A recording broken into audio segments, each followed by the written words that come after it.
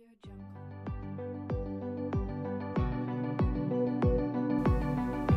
and welcome back to our web development course. We are continuing in the HTML section, and in this lecture we are going to look at HTML quotation and citation elements. So let's get started. HTML quotation and citation element. We have one useful element of HTML called the Q element or the quotation element. It is short of quotation. We use it when you're quoting a certain information from another source. The HTML element defines a short quotation, or it is a short word of the word quotation. You'll see how we implement it to quote from an external source. For example, we can quote this quote, which is inside this paragraph, by just putting the name of the author, then we put the quote and we close it in this way. We shall see it when we go to the real world of coding. For example, another one, we have HTML block quote for quotation. The HTML block quote element defines a section that is quoted from another source. For example, if you have a long passage or a long paragraph that you've got from another source, you can quote it using HTML block quote, whereby the Q is just for a single line. But if there are more than one line, maybe 3 lines or 4 lines that you've got from external source, you use the block quote to quote those lines. And this is how we quote them. We write the word block quote, then within that we put an attribute of site, then you put the URL where we've got this website, where we've got this content from, and write the content, and then you close the block quote. Don't worry, you're going to practice this and understand how it works. Then we have the abbreviation. The abbreviation is used to explain something that is abbreviated. For example, if you want to abbreviate the word who and explain what it means using the abbreviation code, we just write this name of this abbreviation tag, then we give it a title and we put it around the abbreviation that we need to explain what it means.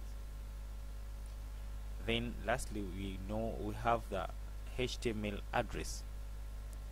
This one is used to define a certain content or a certain address of a certain person or a certain location. And this address element is usually displayed in italic in different browsers, but some different browsers also display them in a different way. So let us switch to our text editor and practice these HTML citation elements and see how they work in real world. So I'll switch to my Sublime text and create a new file. I hope everyone can do this at this level. I'll save this as 9. The reason why I'm giving them numbers is because when I'll share these slides and lectures with you, you can simply trace what is the source code that I was doing at a particular time, and you can fall over. Remember, the link of all this source code and the slides that we're using in these lectures, you can get them in the description. You can download all these slides and the source code in the description link given attached to this video. So let's proceed. This one, I'll save it as 9_citation, okay, .html. If you want this code, you can download it on that link. So we proceed. I'll just close this first. Then I told you that you can just type HTML to type the structure, then I'll put here maybe citation. Okay, so I'll begin now. Okay, let us begin with the paragraph. I have one guy called Confucius. I like this code, Confucius. I don't know the spelling. Okay, Confucius. Then he said, what he said is what you put in a quote or in a quote. So you write Q and press the tab key. Here you can put the URL where you got this quote from. maybe HTTPS, then colon, then maybe facebook.com stroke Confucius.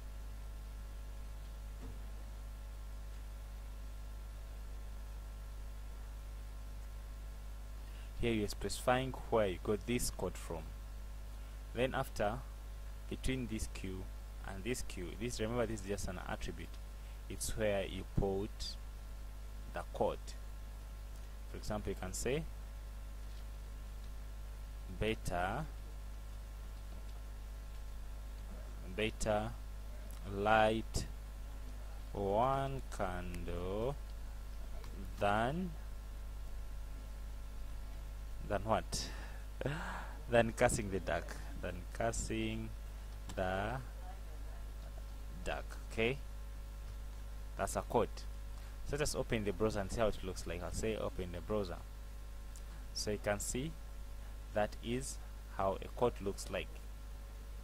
It does not just like a paragraph, but it will be in the form of a code. There's no big difference, but if I zoom, you can see this code is a bit in a different font compared to the normal paragraph. So that's how we write a code in HTML. So we proceed. We're going to practice the block quote. What if you have many words or many sentences that you've quoted from a certain source, and you need to cite and give a credit to the one who wrote this block of code? Here I use the block of quote. This one was to one line, but if there are many lines, you use the word block quote element quote. Okay, press tab key. Then here you put where you got the information from. For example, I got them from facts.com. Then here I'll put the paragraphs of different information that I got from this website. For example, I can say a man who sleeps beyond 10 hours. Then I can still make another paragraph between this code. I say maybe blah blah blah, maybe just anything, but as long as it's more than one line, then you use a block quote. But if it's just one line, you just need to use a single quote, Q. But it's more than one line, then you use this block quote and put here the site where you got it from, and then you put the block quote to close this block quote that you opened. So I'll come and refresh. You can see how it looks like. There's no big difference, but the browser will know that you quoted these things from somewhere else, but there's no such big difference. So that's it between the citation and citation of a single line and multiple line. In appearance you'll not see anything, but if in the browser, if we check the source code, we can know that you cited these things somewhere else.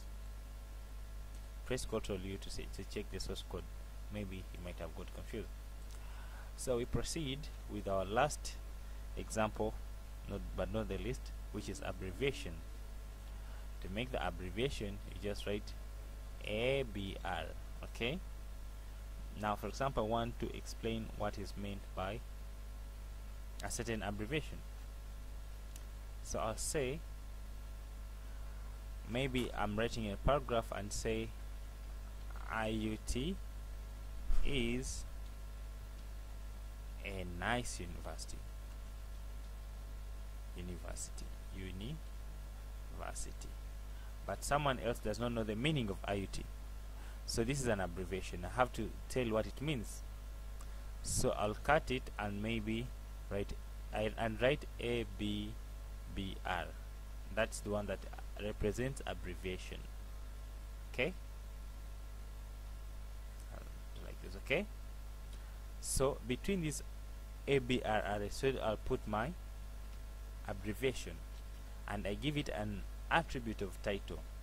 Then I'll explain this, that IUT stands for Islamic